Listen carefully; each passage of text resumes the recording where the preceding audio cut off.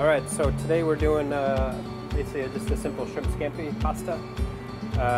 Ingredients I have here, I have some good olive oil, some pasta that's already been cooked al dente. This is some of the pasta water from cooking the pasta that I saved. It's actually very good for building traditional Italian sauces.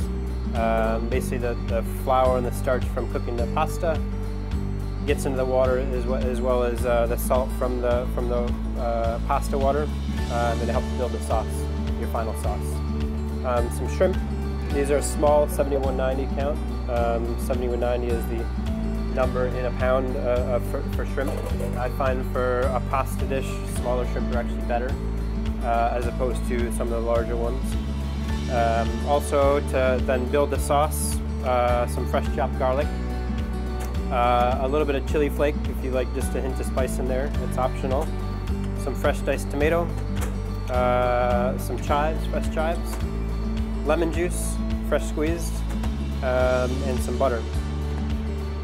So basically we're gonna, since everything is already prepped here, ready to go, if you're entertaining at home, it's important to kind of organize your prep.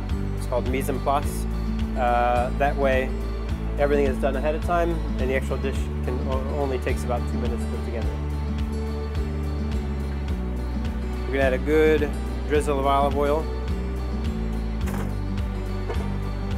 Okay, we're gonna let that heat up. Always important to let your pan heat up first and your oil that you're using heat up first before you actually start sauteing anything.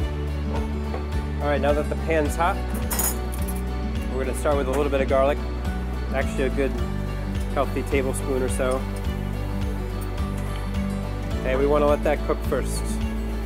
Almost to a golden brown. Raw garlic is very strong and pungent, so if you don't cook it enough, if you don't sweat it enough, you're going to end up with a very strong garlic taste. If you let it cook out, roast it a little bit, you're going to end up with a much sweeter, better tasting garlic flavor. As you can see, the garlic is starting to brown around the edges, which is nice. Turn the heat down just a touch. We're going to add, again, just a pinch of chili flakes for some spice.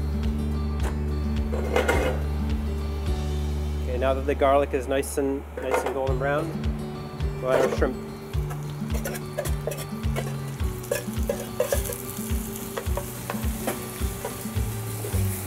Maybe these a toss around.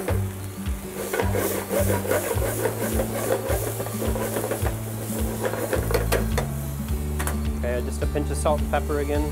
Season, always important to season your food, especially as you go.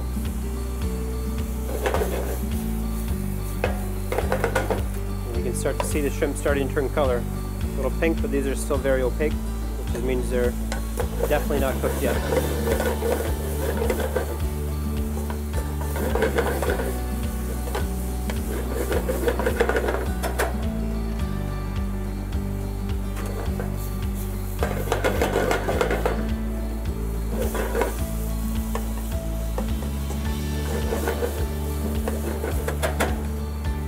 Okay, now we start to build our sauce.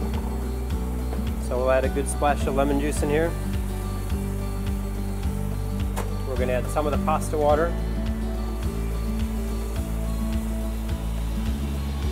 Again, if you're cooking your pasta fresh as you go, just take a ladle and put it right in your saucepan.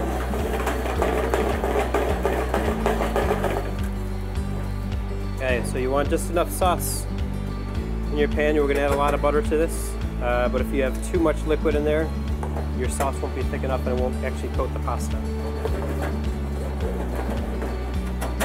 Okay, so the tricky part here, we'll turn the heat down to very low. Okay, we want to stop it from simmering. We're going to add a good few chunks of butter in here.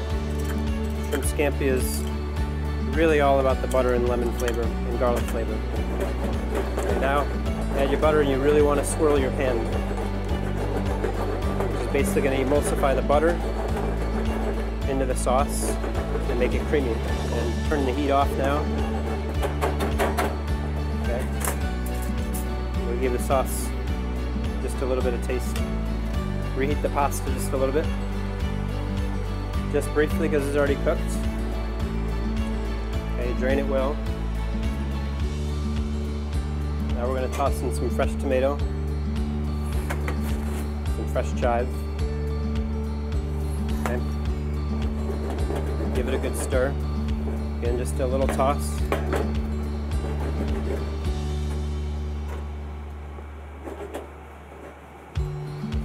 Again, this is off the heat.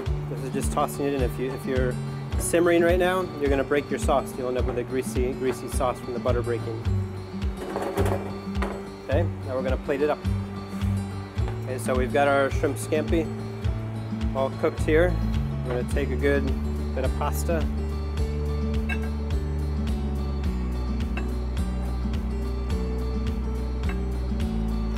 Okay, build it in there. Add some shrimp.